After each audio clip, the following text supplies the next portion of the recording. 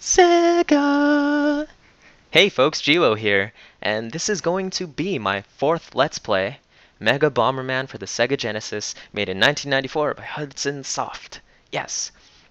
So we're gonna start this off with a Kamehameha la la la la la la la la la la.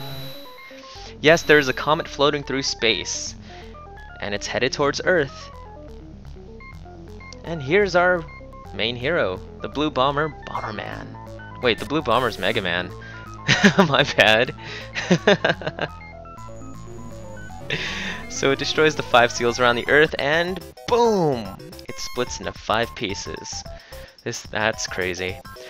So here we have normal game, battle mode, and password. Normal game's the story, battle mode's multiplayer, and password you pretty much just put in a password to continue where you left off. Simple as that. I'll just put that in, just random numbers. So anyway, this game has the kangaroos in it. I'm not too sure if they were introduced before or after this game. I know there was a game on the Super Nintendo with the kangaroos, but I'm not too sure. So let's start this story mode. Yes, there's 4 kangaroos in total, a blue, pink, purple, and yellow one, and each one has a special power. So anyway, here's Area 1, the Jammin' Jungle. Let's kick this off. Alright, so here we are walking into the temple, and yes, this is Area 1, Stage 1, and behind the stage you can see a silhouette of the boss of the area, so can anyone guess what that is? I already know, I'm not gonna spoil it. So let's do this, speedrunning tactics. We're gonna fly through the stage.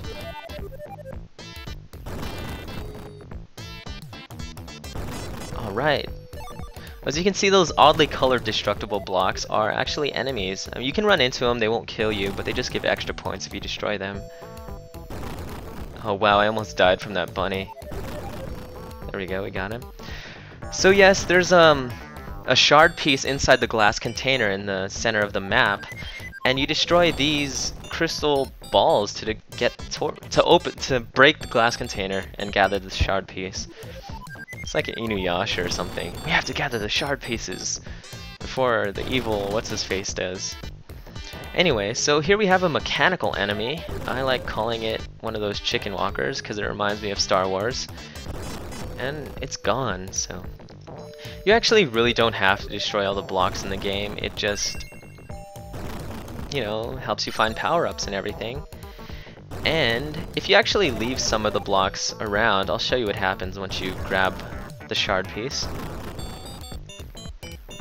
let's grab it, and all of them turn into coins. So this is a good way to gain extra lives, because I'm not too sure what the amount of points you're supposed to grab is, but I think it's at 40,000 first, and you'll get an extra life, then it just increases exponentially or something like that.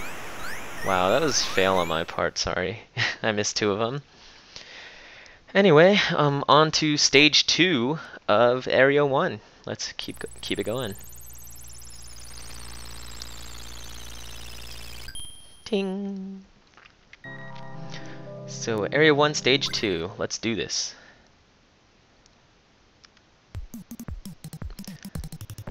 Uh-oh.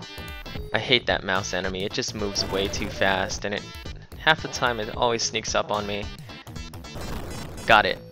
Awesome. So let's keep going. Destroy some blocks over here. 1, 2.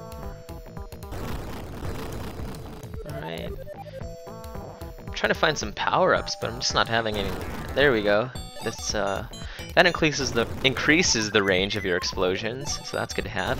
And what I just picked up was a kick bomb power-up, so it lets you kick bombs.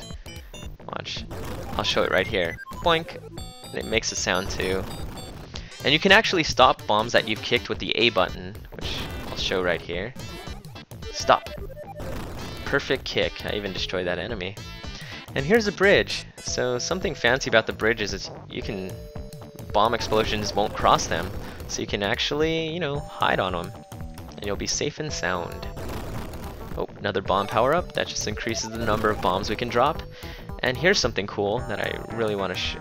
Oh shoot. Oh shoot. that you can actually drop a bomb underneath the crystal. Oh man. Anyway, if the crystal ball lands on top of one of your bombs, it'll detonate the bomb automatically. So that's a good way to save time, but it's also pretty scary because, you know, if you power up your bombs a lot, the explosion is going to be huge, so it's going to be harder to get away from the blasts because you only have a shorter amount of time. So anyway, let's collect these coins and keep going. I really want to get my extra life. Give me my extra life, and I am not going to come close to collecting all of these at all. Alright, so that was stage 2 of Act 1. You know, I want to see if we can actually... I'm just going to burn through this next stage because I want to try and compress this first one into one episode, or this first area. It's going to be tough to do. Hopefully I do not die, because that's going to ruin it if I do. So let's go, let's go, let's go! Kill this... Get out of here, you dang mouse enemy. Gotcha. Okay, so as you can see, there's no crystal shard in this area just because there's 2 maps. Yeah, there's 2 different maps, and once you destroy both crystals on this map, you will open this wooden gate at the top right. Oh, and this is actually a fire or a protective vest or something. You can actually run through your blast. It leaves you invincible for a short amount of time. So I really want to just try and kill this mouse. Actually, I should probably give up. Oh, got him, because yep, my invincibility ran out. So let's, oh, mouse, run from the mice. Weird mice. Die, die, die. Oh, cutting it close. Dang, I almost had him. Jeez. Would you die already?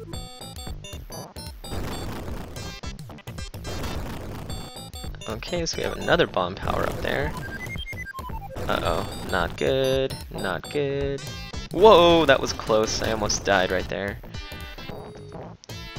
There we go, I got that freaking mouse. Finally. Awesome. Oh, and a fire power up. Awesome. Let's keep going and blasting through all of this. Uh-oh, not good, not good, not good! I accidentally pressed my bomb button after. So let's get rid of that boxing bunny if I'll ever stop moving. Oh, look, our first kangaroo egg. Let's grab it. Get away. There we go. This one is the pink kangaroo, and his special power, which you can use by pressing your B button, is the power of dance. So anyway, let's kill this mechanical enemy and see if I can... There we go, dropped a bomb underneath the crystal and blew it up. Very nice time saver. So let's grab this crystal shard, collect our coins, and fight the boss. Hurry, faster, faster. Yeah, we did it. We get a nice round of applause for collecting all the coins. And here's our first boss. Now, it was kind of hard to tell from the silhouette, but hopefully you can guess it. It is a banana and a monkey. Look at that cute little monkey. So this is gonna be really easy. All you do, he doesn't even like chase after you. Just drop a bomb there, drop a bomb there, drop a bomb there, drop a bomb there, and do a little dance to celebrate your victory. And we win. Uh-oh, the monkey's on fire! Oh, what's he gonna do? Oh, ran into a wall, and he blew up. Huh. That reminds me of the movie, The Mummy, when the guy gets, a scarab beetle in him, and it like takes over his mind, and he's like going crazy, so he's running, and he runs straight into a wall and dies. Yeah, it was pretty funny. Anyway, so that's our first area. After you beat an area, the slice goes back into the earth, or where the earth should be.